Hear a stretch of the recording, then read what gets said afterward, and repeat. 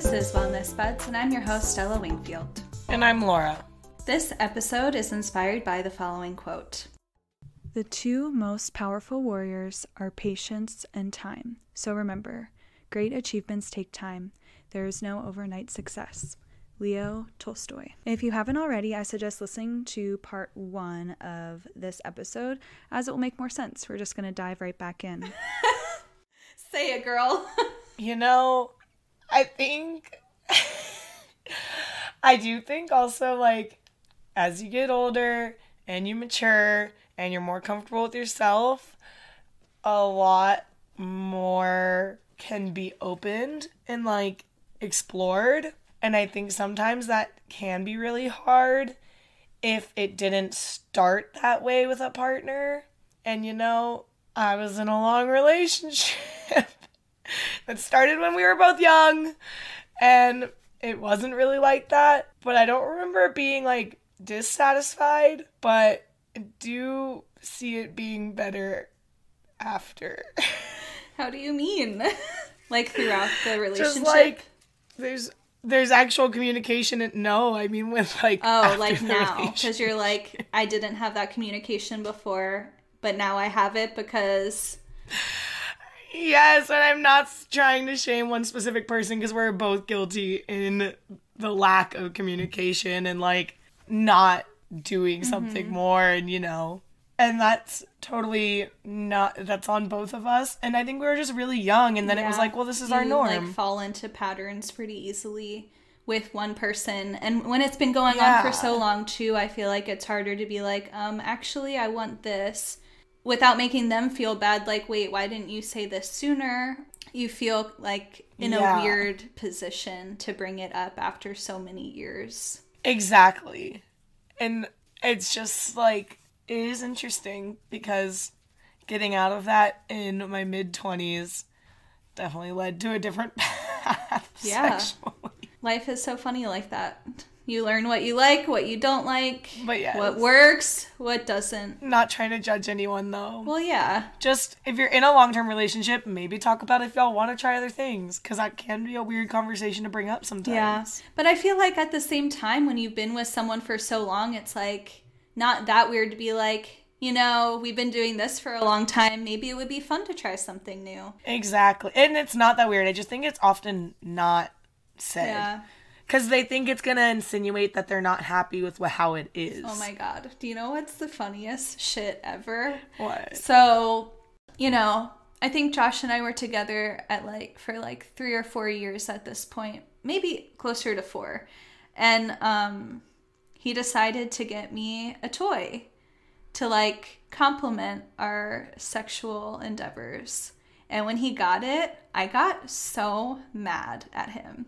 I was like, bitch, are you not happy? What don't you like about this? I thought you liked all of that work that you do. Like, you tell me that you like doing that. Like, are you, like, I just thought he wasn't happy with our sexual experience, that he felt the need to get this. And he's like, I just want to add to your pleasure, Stella.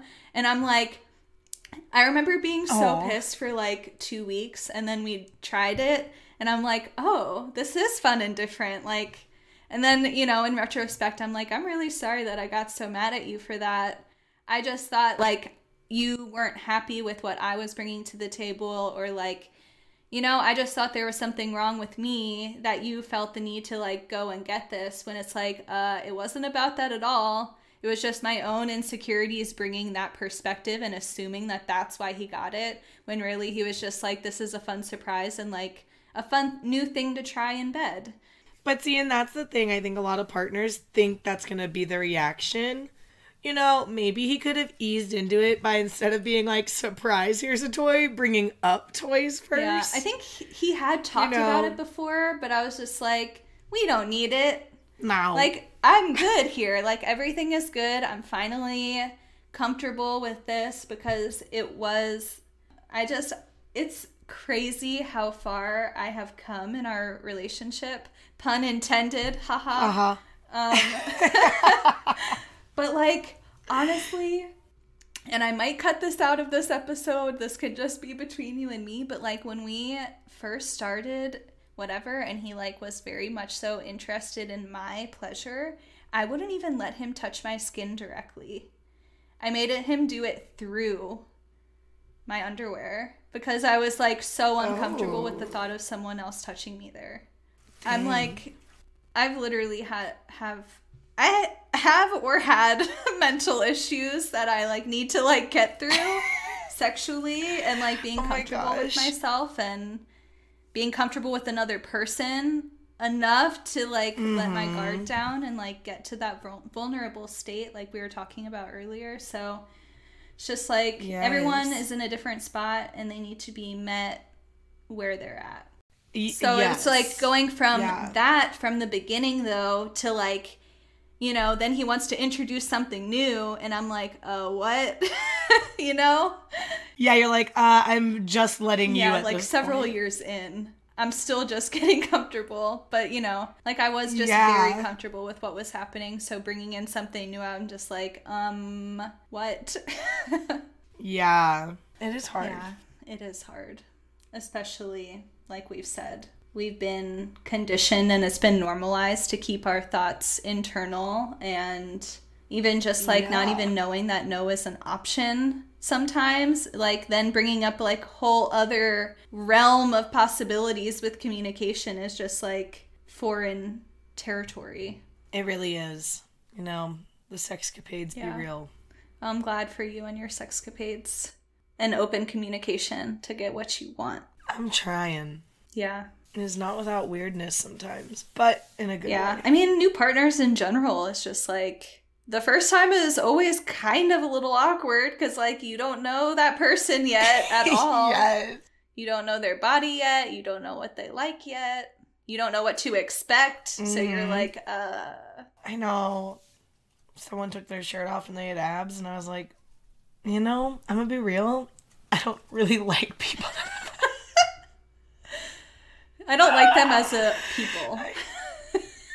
Yeah, like, to be honest, when it comes to dating, most time if you have abs, you, like, won't eat pizza, and, like, it's not that I want pizza every day, but I also want to be able to eat pizza when I want. Yeah, and not feel any kind of way about it. Yeah, and I want you to, like, participate in it, and, like, you did not participate in eating pizza if you have abs. It's a whole nother conversation. I literally, he took his shirt off, and I was like, huh, I really wouldn't have gone for you had I known. Like, we can do this, but we might not be able to socialize if you can't enjoy the pleasures of life. Pizza. Yeah, I should test him and invite him to be. I would fail the test, though, because I'm that bitch who's like, unless it's a special occasion or, you know, like, every now and then I'll have it when I, like, really want it.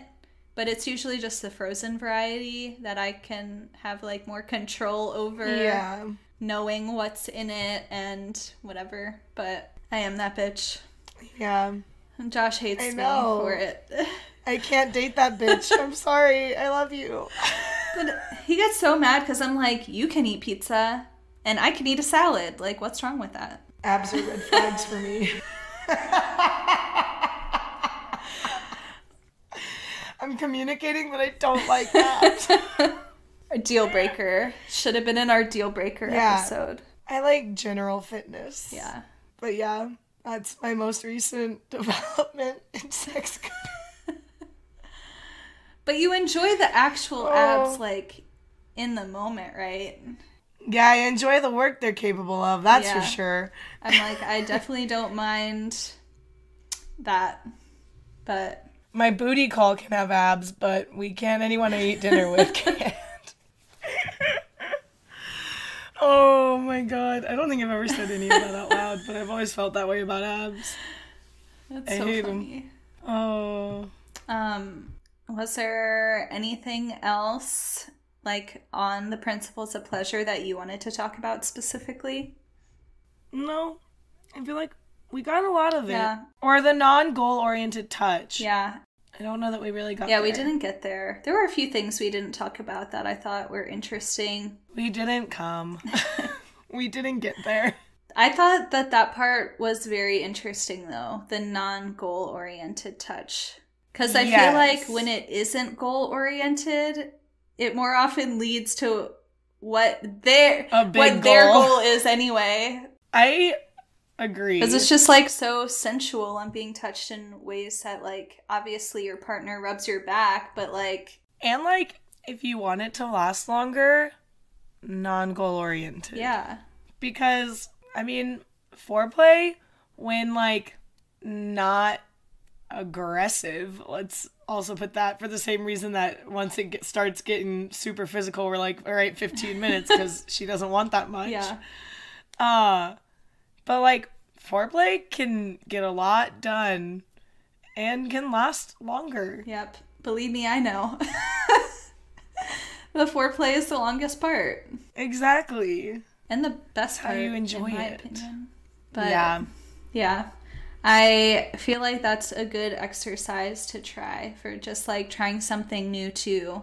Just feeling each other's bodies in, like, a not necessarily sexual way, but just in a loving kind of way. Mm-hmm.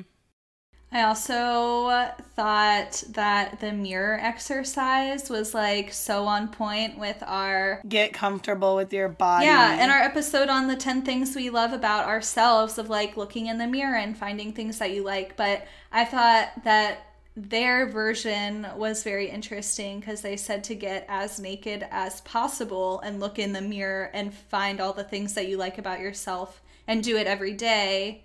Because the more you do it, the more comfortable you'll be with it and the more things you'll find that you love. Great point. I never would have thought to take it to the naked level, but, like, I've been trying it a little bit and getting a little bit more comfortable. I mean, I'm, like, always... It's uncomfortable at the beginning, for sure. I'm always a bitch, though, that, like, has placed a lot of emphasis on the way that I look, so I'm very comfortable with looking at myself. But usually more in, like, I pick my shirt up to, like, see where my stomach, like, how it's looking, and, like, check out the booty, and, like, checking out these things, like, individually versus just, like, straight up stripping down and, like, take it all in, bitch. Like, yes. It's a lot. Yeah. I feel like mine is day to day when I'm, like, I appreciate this moment, and then I'm like, I'm over this moment. Yeah. Like, okay... I can take 2 minutes to do the full blown, like, here it all is, that it is what it is, but I don't need to be looking, like, too extensively. It doesn't have to take up that much of my day. Yes. Or I'll find a fucking problem. Yeah. It's like, it starts with the things that you're looking to love about yourself, but then it could quickly turn to, like, oh, but what about this? Or, like... You know, it's like the little things that shouldn't bug you, but just kind of do. Yes. And they bug no one else but you. Yeah, like literally no one else in the world would notice it, but you do because you're your harshest critic, as always. I also thought it was interesting in, like, I think in one of the first episodes that one of the girls was saying how... she always was, like, trying to lose weight, and, like, she always associated being skinny with being happy. And I thought that was interesting, like, putting that into words like that, because I know we've talked a little bit, or a decent amount, about, like, body image and loving yourself, and so much emphasis on looking a certain way. And, like, but I never really put it into that equation of, like, when I'm skinny, I'll be happy. But, like, that is kind of, like, the message of media. And it is so conditioned into the way women think about themselves. So I just thought that was super interesting. And, like, it obviously doesn't have to be that way. You can just, like, find happiness with how you are looking currently, instead of being like, I hate this, this, and this, and I'll be happy when. And it's like, no, I can enjoy this, this, and this about myself. And, like, chill if I do lose weight, if that happens, but, like, I'm not going to be necessarily happier if I look a certain way, especially if it's, like, so unattainable, so you're, like, constantly reaching for this thing that's not even possible in your body. Not everyone's made to look that way, like we've said before, but I just thought it was interesting, too, because when you think about pleasure and, like, trying to be happy with yourself or comfortable with yourself, Like, it doesn't have to, Yeah. there's no way it can look the same for everyone. So, I don't know. That little thing just stood out so much in my mind as it resonates so hard with me and my own issues. Yes. Yeah. I think that is like, there is no one size fits all in life. Yeah. And remember that in life. In life. In sexual pleasure, in everything. Like, no one size fits all. That's why there's a million different sizes of sex toys, too. I loved that segment of the show when she was just like, yes. all of you are famous. All you guys are going to be on TV. I feel like there's like 30 toys minimum on that table, and she's explaining. There's a lot. There's a lot. I learned a lot from that segment. I'm like, I'm not really like into butt stuff, and definitely not shaming anyone who is, but that part was enlightening, like the butt plug part. I've never really seen butt plugs, really, or to know that they need to have that little anchor so your ass doesn't eat it. Like, that shit had me dying. They were like, if it doesn't have the little blocker, your ass will literally eat it and you'll end up in the ER. Let it be a lesson, y'all. If you want to go that route, get an anchor. I just love how much it makes. Well, I just never even thought, like, I didn't realize that was a thing that could happen. That your ass would just eat it. I didn't know that your ass would eat. I did not know that your ass could eat butt plugs either.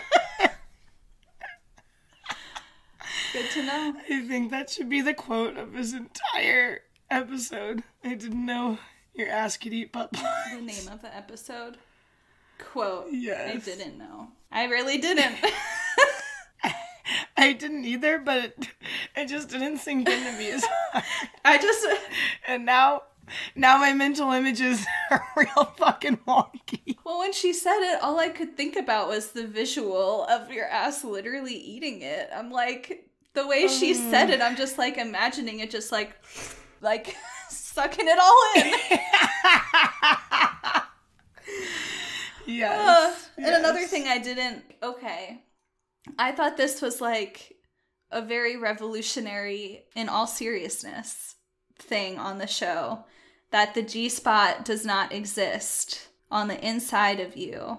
Like, there is that part that's like attached to the clitoris, like on the inside, and like it does, but it isn't an actual G-spot, which I feel like all men are very much so convinced that that is a thing and that women can come that way, and it is not necessary. It's just not a thing, which I'm like, nope.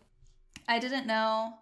Josh is or was very convinced that it was, and I told him, and he's like, wait, I don't think he really believes me, because he's like, but there is that spot on the inside, and it's like, well, there is that spot, but like, it isn't what you think it is. And it doesn't necessarily lead to coming. Yeah. You still need that clitoris play. So, gotta do it. Gotta hit it from all angles. And it's like great if you want to hit it from the inside too, but like you still need the other stuff to go on. So, when that was happening, I was just like, oh my God, need to share. All men need to know. And like, I was reading this article, like when I was looking for the quotes on orgasm gap, a lot of men surveyed for the article believe that a woman could come from the inside. And it's like, when that's the perception, it is truly no wonder that the orgasm gap exists. Like, if you don't even know how to make a woman come, like, that is the problem, or part of the problem. There is the gap. Yeah. I think we've talked about all we can talk about, really, though, as far as this goes. So, gonna have to go take a bath in some holy water. Explicit content that shouldn't even be explicit, but it is for some reason.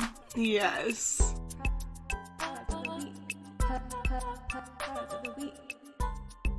Product of the week. Pow! My favorite toy, I'm gonna link it below. It is not on Amazon.